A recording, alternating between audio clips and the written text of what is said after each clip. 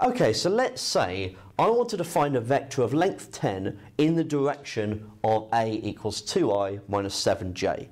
Okay, so this brings about an idea of unit vectors.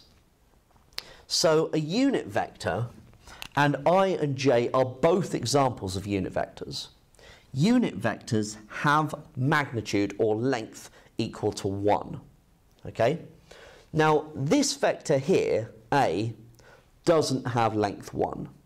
Okay, so what I can do is I can first of all, let's have a look at the length that it does actually have. So that would be the square root of 2 squared plus minus 7 squared. Square rooted. So we've got 49 plus 4, so 53 square rooted. Okay, so that's the length of a. So what I could do is I could find a vector that is parallel to a, that is of unitary length, that is of length 1. And what I could call that is a hat. So what I could do is I could say, well, it's got to be parallel to that vector.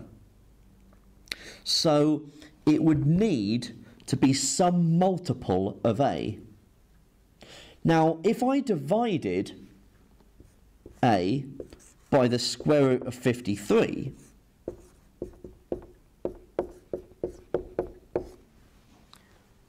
okay, what would happen is that I would now have the vector 2 over root 53i, take away 7 over root 53j. Now, if I wanted to find the length of that vector, well, it would be this squared, so 4 over 53, plus this squared, so 49 over 53, square rooted. So that would just be 53 over 53 square rooted. So square root of 1, which is 1. So this definitely has unitary length, and it is definitely parallel to a, so it is a vector that it has length 1 going in the direction of a. Brilliant. However, that doesn't solve my problem, because the question actually asked me to find a vector of length 10. But once I've found the length of the unit vector, the vector that I'm looking for, let's call it vector b, is 10 lots of the unit vector. So the unit vector tells me how to get in the direction of a, but only of unitary length. Okay, so it's like having one pen, but wanting now to do 10 lots of that. So I could just multiply my vector by 10,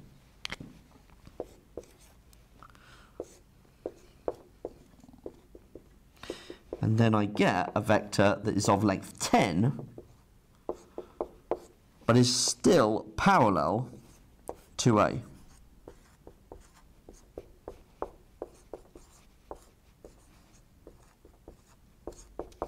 Like so.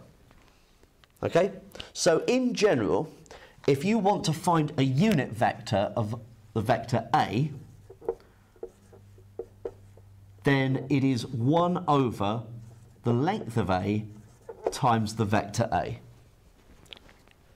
So that will give you a vector of length 1, and then you can multiply by whatever you need to solve the problem.